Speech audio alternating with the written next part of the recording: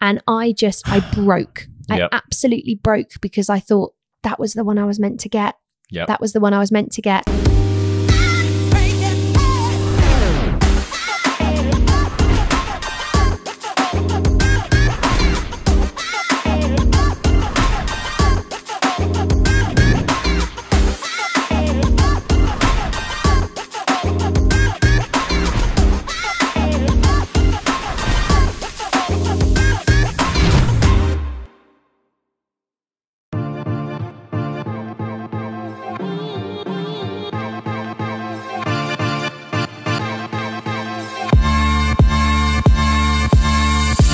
Welcome everybody to episode 62 of WatchRoss, the one where we're talking all about life.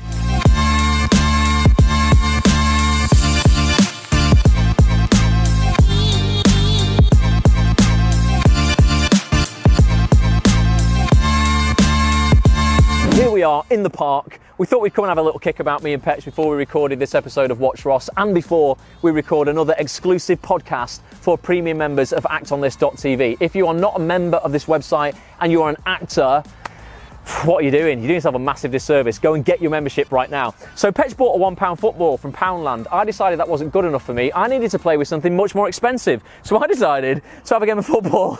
It's ridiculous. With a £4 coconut latte from Costa Coffee. If you haven't seen that yet, here's a treat for you. Yes! Oh, fuck! That was my coffee! Oh. Yeah, I've got skills. What are you going to do about it? I've also got coffee all over my Converse and they're ruined. That's probably just cost me about 64 quid, that latte. But folks, that's life. Which brings me on nicely to the topic for today's vlog and podcast. We're going to be joined by our special guest, actress Melissa Johns, who is a star, one of the stars of Mike Bartlett's upcoming BBC One drama, Life. Going to be coming out in like 2020. Incredible drama, all about life. Lots of different lives, different people's lives. I don't know what I can tell you about it. Was it the read-through? It was incredible, but I'm going to leave that for Melissa to say what she can say about it right now.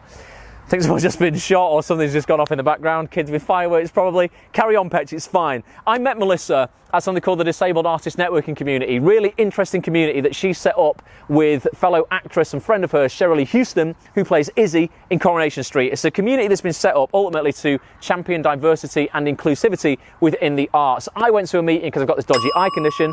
Melissa was there because she set it up, but she's also facing her own adversity. She was born with one arm. Real interesting adversity there.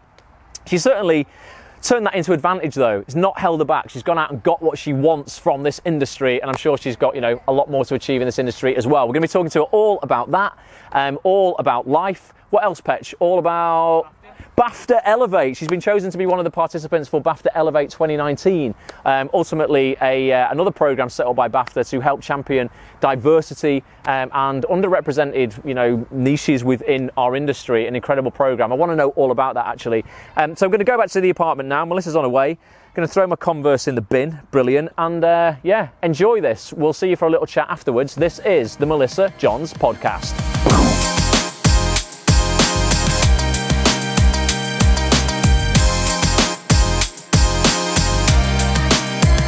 Melissa Johns, welcome to the Ats on This TV podcast. Welcome to my apartment. Welcome to the late night podcast. It's 9:15. I know. Tell people why we're recording so late. Well, I didn't realise that I wasn't finishing filming till 8. So I had a bit of a shock when it got to 7 and I asked why we weren't wrapping. And I was told we weren't wrapping till 8. We're not wrapping till 8, but it's all very exciting. So you are currently, let's tell people what you're doing, what you're up to. You are filming Mike Bartlett's new BBC One drama. It's going to be out in 2020, I'm guessing. And it's called Life. What is it about? Obviously Life. I was at the read-through. It's bloody brilliant, actually, but I'm going to let you tell people about it because I don't know what you are and what you're not allowed to say. Yeah, I mean, oh gosh, I don't know if I do. So I play a character called Hannah Taylor. Yep. In Mike Bartlett's new 6-part BBC drama Life. It's got an incredible cast. It's got the wonderful Alison Steadman, Peter Davison, Victoria Hamilton, Adrian Lester. Adrian Lester's in it. I didn't realise he was in it. He wasn't at the read-through, was he? I don't think he was. I don't think he was. No, I don't remember. Great names. Drop a few more. Who else have we got? Rachel Sterling, Maggie O'Neill, Susanna Fielding. Yep, been on the podcast. She has. Amazing cast, and I'm very thankful to be part of it.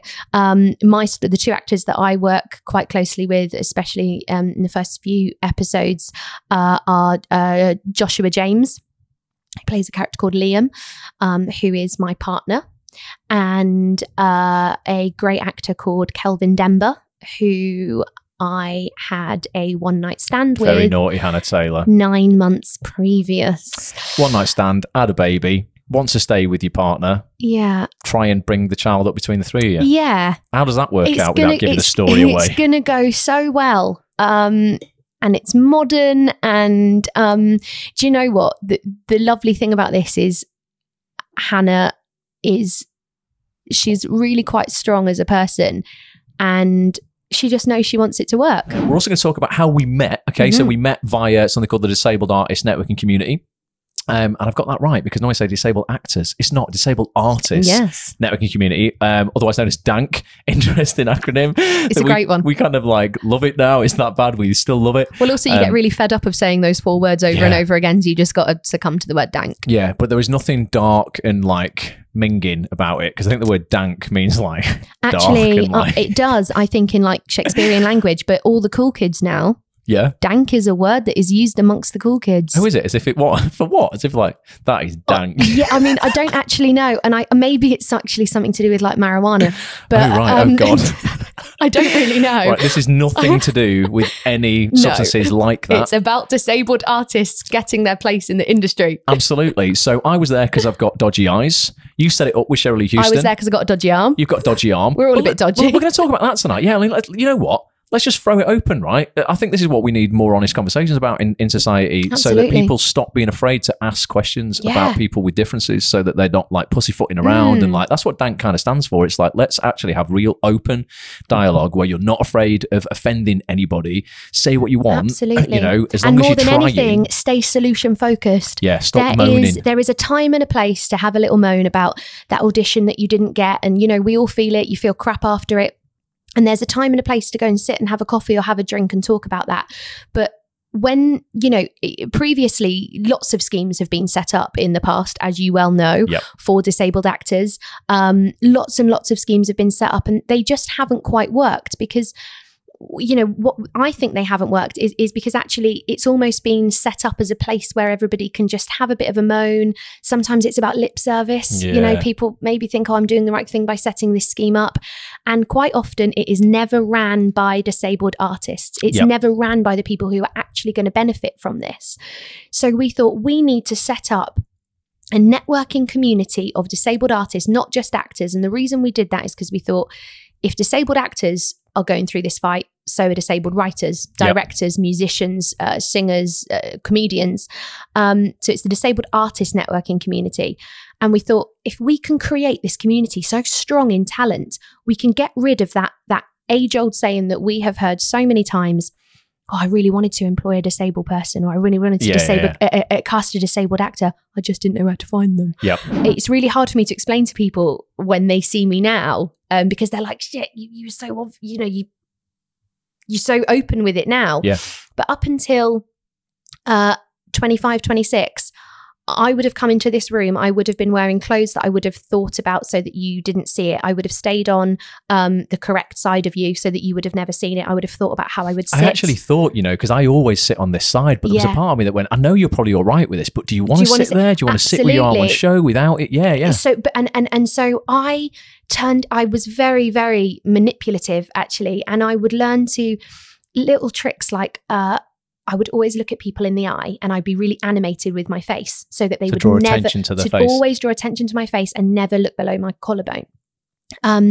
We'd go on dates, and if I wanted, you know, like food that was going to need to be cut up, I would pretend I was going to the toilet, and then I'd go to the kitchen and I'd say, can you cut my meal up? And do you know what? The lads that I went on dates with, this happened to so many dates that I went on. Not so many. Look at me acting like I've been on loads. Yeah, there's been a few. But, and funnily enough, they would never look and be like, why is your steak cut up and mine's not? had a little iPhone hack. Oh, right, okay. And that's that was my cherry on the cake when I was was this hacked. some pictures? Yes. So you've mentioned this in the past, but I don't know the full ins and outs of it. But I guess something leaked and you just hit it head on and went, right. I just hit it head on because I didn't have any other option really. My agent called and said that a particular newspaper had called, and she's so wonderful. My agency Wintersons, and my agent's Nikki Winterson. We've been together 7 years, and she's just so fantastic. And the day it happened, I'd just come out of my first stint in Coronation Street. Yeah, so you played the character called Imogen Pascoe, was it, in Corrie? Yes. Yeah. And I was going into quite a big meeting with Sheryl Lee, actually. Oh, okay. And I looked on my phone and I must have had about 20 missed calls, and I thought, off my agent. I've got a massive job. This is a great job. Bet Spielberg's called.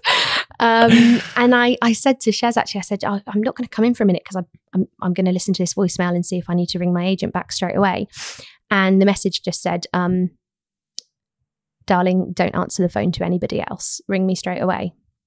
So I stayed outside of the room, and another co-founder stayed out with me.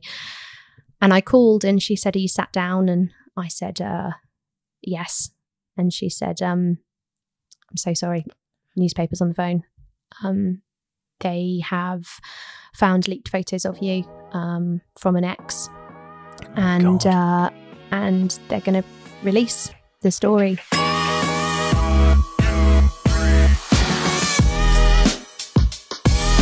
And at the end of 2015, I got through down to the finals for a new regular in Hollyoaks. Yep. And I thought, oh God, this is it. This is it. This is the one. And it went on for months. And every day when my alarm went off to go in to the pay the bills job, you know, I was obviously so grateful that I had a job that, did make me smile. Every day I think, this is going to be the one that gets me out. This is going to be the one that gets me out. And then in March 2016, it had been going on for about 6 months now. In March 2016, my agent called and I answered, and she said, "I'm so sorry, darling. They have gone the other way." And she said it so gently because she knew. And I broke. I absolutely broke, because I thought that was the one I was meant to get. Yep. That was the one I was meant to get. God, what, Ross? I felt the same 4 weeks ago in this big job in America. But it wasn't the job we were meant to get. It wasn't the job we were meant to get. And that's all we say to ourselves, isn't it? That was the one I was meant to have. Yep. And it wasn't, because if it didn't happen, it wasn't. Boom! There you go, everybody. You have just seen 3 incredible clips of what was a mammoth. I say this every time, every vlog, because it was a mammoth podcast. That was an hour and 45 minutes. It's now, according to my kitchen clock, 23:07. And you've got to be up for filming live tomorrow at what? You on set for what, 6:15?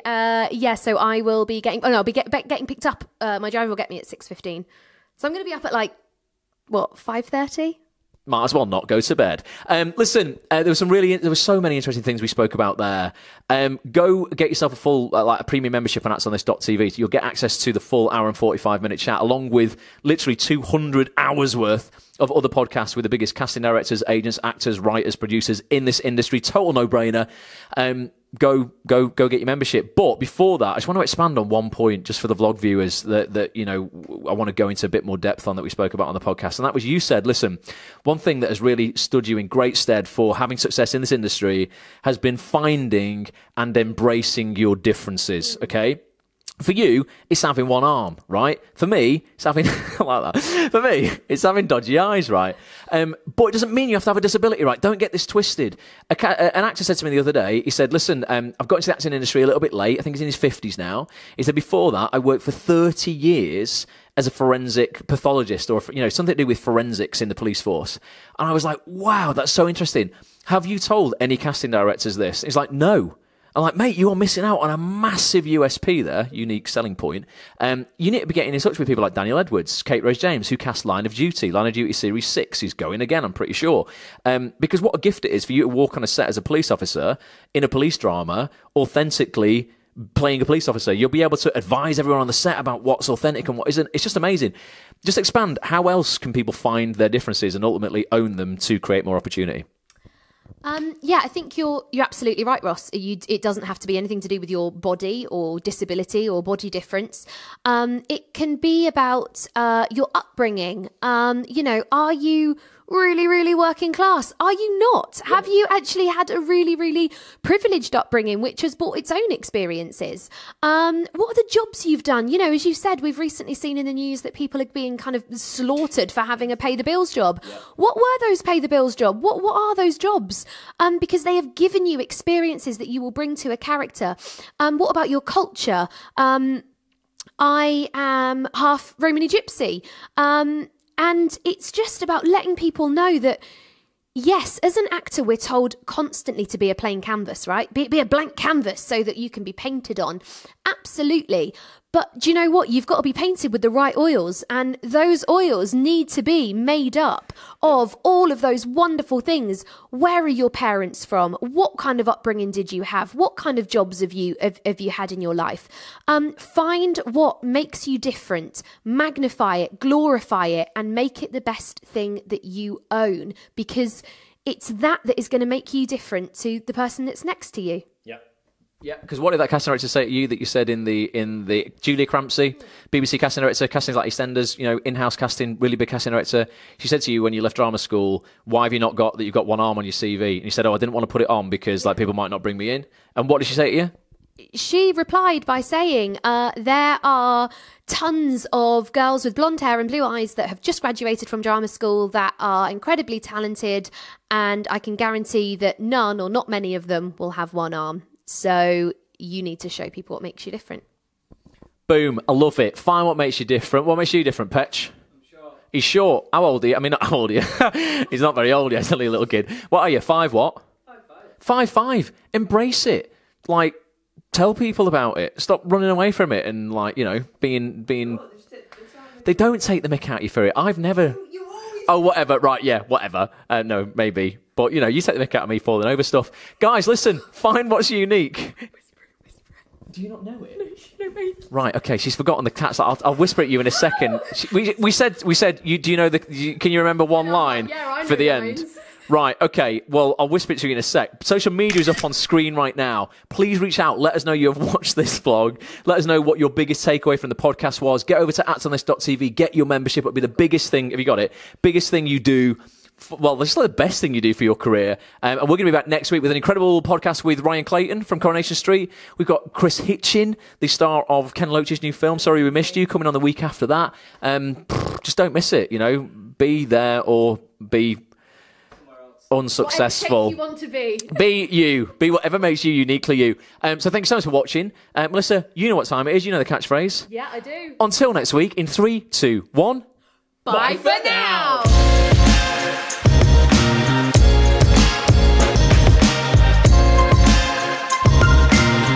Thank you so much for watching this episode. It really would mean the world to me if you would leave a comment telling me what you enjoyed and what you would like to see more of next time. If you want to catch more episodes, head over to facebook.com/WatchRoss or youtube.com/WatchRoss. Make sure you subscribe and turn your notifications on. I'll be back real soon. Bye for now.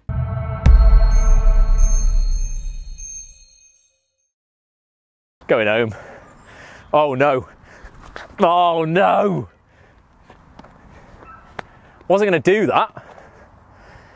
I said that wasn't going to happen. I think I can get it. Yeah, I got skills. What are you going to do about it? Oh.